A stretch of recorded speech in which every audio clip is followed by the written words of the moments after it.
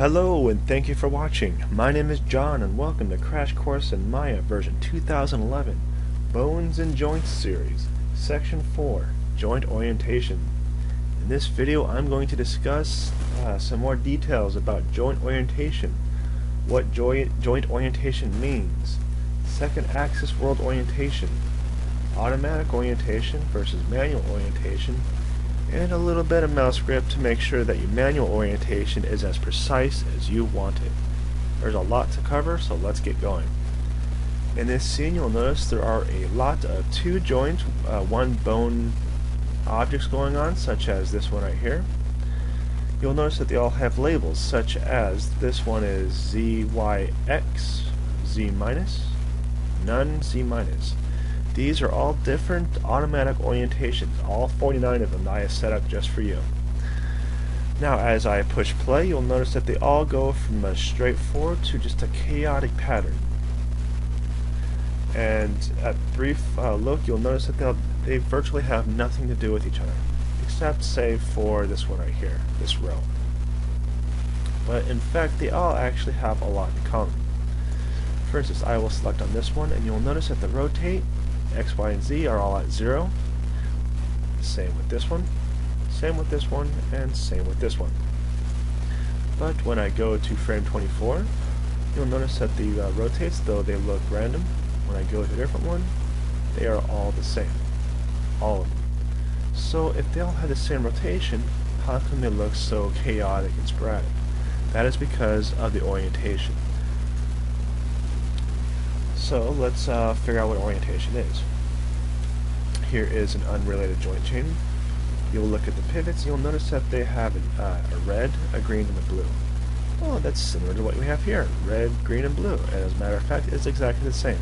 Red is X, Y is blue, green, and Z is blue. Now, if you want to orientate the joints how we want it to, we need to go to the joint box, which is located under the animation tab.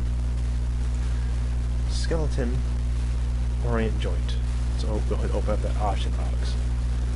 Go back to reset options. Now some of this looks very similar to the options we had for create joint. As a matter of fact, it's very similar. Exactly similar. I only touched base on it when we were creating the joints, but it's time for me to actually start talking and showing you examples of what's going on. These three letters are in fact the axes, X, Y, and Z.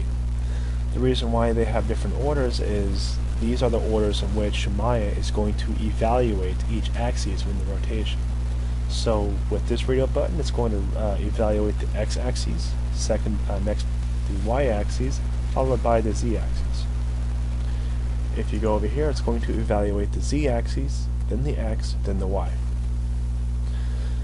And if we go ahead and hit apply, you'll notice that the axes going from X, Y, and Z will actually change to Z, X, Y. That's because the first axis is going to be the axis is going to go down the bone itself. So X, Z, Y axis is still going to be pointing down. And if you go none, it's going to align itself to world orientation. Now we got this. This is what the software is going to assume is the up.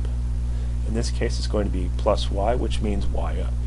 If you're going to use a software such as the Unreal Engine or 3D Studio Max, you might want to go to Z up or Z down depending on what's going on. But either way, there are tons of orientations to go work with. But since we're working in Maya and Maya has a Y up orientation, we'll just stay with Y up.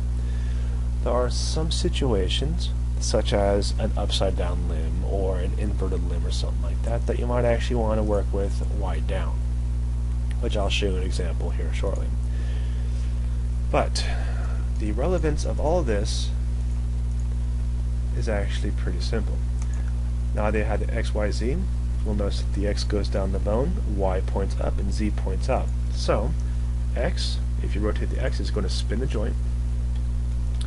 Rotate on the Y, it's going to turn the joint, and Z is going to elevate the joint.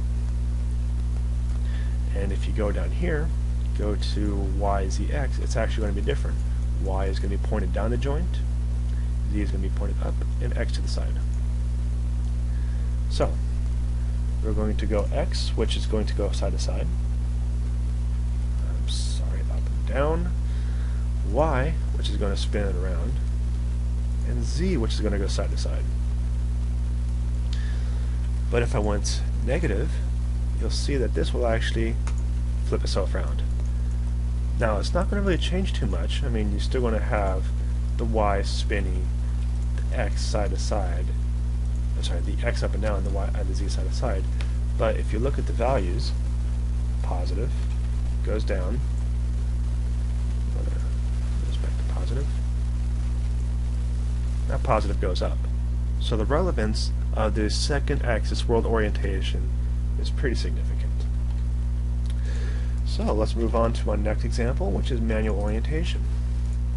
This is the spine I had for Molly, which is the model you saw earlier, and if you look at the outliner, you see I have everything kind of numbered. Yeah, I have a root joint, I have 7 back joints, I have 2 neck joints, and a head joint, which is the very tip.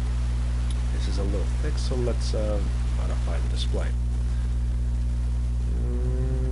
That'll work.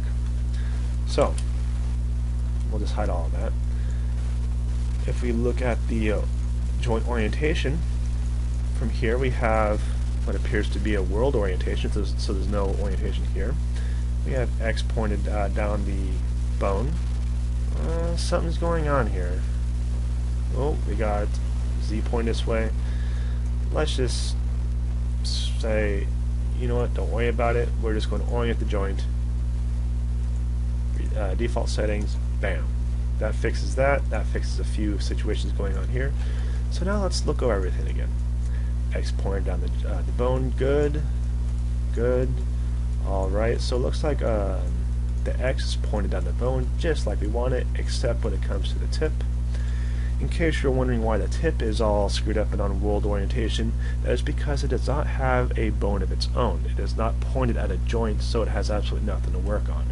The reason why you would have a tip like this is so the joint before it, which is neck 2 at this current point in time, has an orientation to work with. So we can, for all intents and purposes, ignore this orientation. Now, there's something strange going on with the spine, and that involves the z-axis. You'll notice that the z is pointed to the right here, to the left here, to the left here, to the right here, etc. Why this is significant has to do with the rotations, which I will show you shortly. So, I am just going to rotate on the x-axis. Okay, we have some spin, but since x was the first axis that we decided to evaluate first, that means it's going to go down the joint, so it should spin. Right. Let's check the y-axis.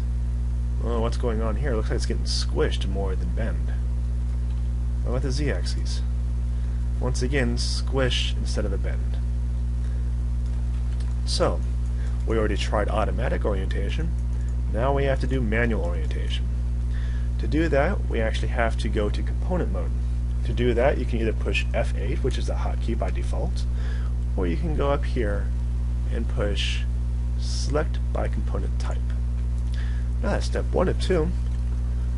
A pivot is something very obscure and miscellaneous, so you actually have to go select miscellaneous, which is if you're here, just go to the right to the question mark, select miscellaneous components, and you will see your pivots. You'll also see them actually much easier than before, so you'll get a better understanding of exactly what's going on. From the looks of it, these pivots are not exactly 100% lined up. This one, and these 3 are actually backwards. So we actually have to manipulate it. We actually have to work it. Now, there's something I'd like to make a note of. 1, you can't move it because it's a pivot. You can't scale it because it's a pivot. But you can, in fact, rotate it. Eventually, there we go. So I'm rotating it. Now, as I'm rotating it, you'll notice that the joint orient under the joint section in the attribute editor is actually going to change numbers. It's going to change values, you can see here. So if that's the case, how come you can't just put a numerical value? Unfortunately, that didn't work. You'll notice that when I put a numerical value, it actually rotated the joint altogether, completely destroying your perfectly lined up chain. So we have to do it by hand. Alright, here we go. Nope, that's not the axis. Here we go. Moving that a little further. There we go, just how we want it. Now, when we rotate this, it'll rotate correctly. But since we wanted things very precise, we actually want this to be exactly 180 degrees the opposite direction. This is where MelScript comes in handy. MelScript is Maya's embedded language. What that means is it's the scripting language built inside Maya. Everything you do in Maya is done with Maya's embedded language. Extrude, create a circle, create a cube. Everything here is done from Maya's embedded language. Which means, how come we can't rotate this from Maya's embedded language or MelScript? As a matter of fact, we are going to do that.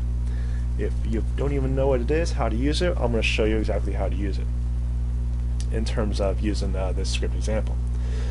First thing is you need this command prompt, which is right here. If it's closed, all you have to do is go here, right click. Come on, right click. There we go. It might be off the screen, but go to a command line checkbox and make sure that is checked. And it'll open up the MelScript command line. So select that. Make sure you have the pointer, the cursor. That's what I'm looking for. So, and we're going to type rotate. Don't push enter. Just type rotate. What this command does is it activates your rotate tool. It is the same as the rotate tool when you push E. Space -R. This is telling Maya to use rotate relative instead of absolute. Space -OS. This is going to tell Maya to rotate in object space, not world space. Space 180. This is 180 degrees, as you so thought. However, we still have two axes to worry about, so space 0, space 0. After we're done with that, put a semicolon at the end to tell Maya that you are finished with this command. So, rotate relative space, relative object space 180 degrees on the x-axis.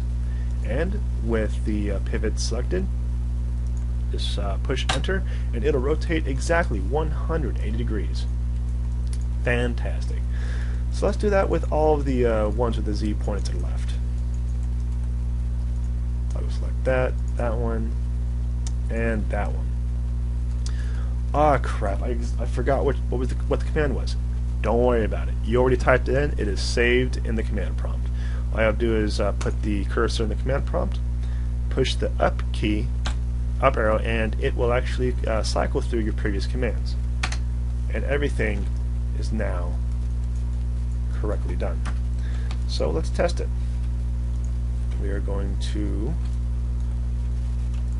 have everything selected, go back to the channel box. Now rotate on the x-axis, is that right? That's the twist. Y, well, everything's looking right. And Z, which is the bend back and forth, well, that's correct.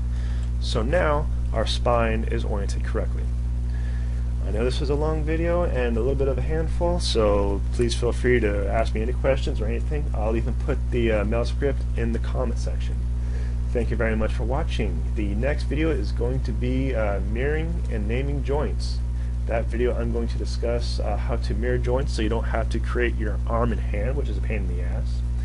How to make a naming convention so you can easily see what's going on in your outliner, etc. And a couple little tricks if you forgot to name things. Thank you very much for watching, and see you next time.